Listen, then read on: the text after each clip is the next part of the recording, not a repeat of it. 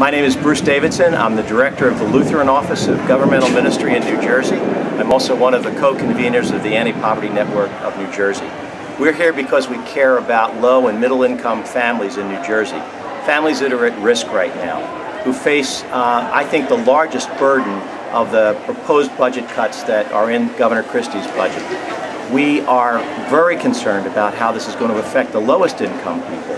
And we're afraid very much for programs like the General Assistance Cash Program, housing affordability programs, family care cuts that are being proposed, things that are really going to affect folks that really don't have the power or the voice to fight back. So we're very happy to be part of today's rally because we know we're joining with working people throughout the state.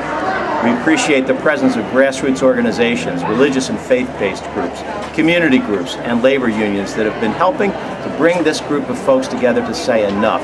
It's time for New Jersey to be a state that takes care of its people better than we have. And we can do it. We have enough wealth and resources in this state to make sure that people don't go hungry, have adequate health care, get salaries that they can live on, and have decent opportunity at work. So I'm joyful and happy to be a part of this event.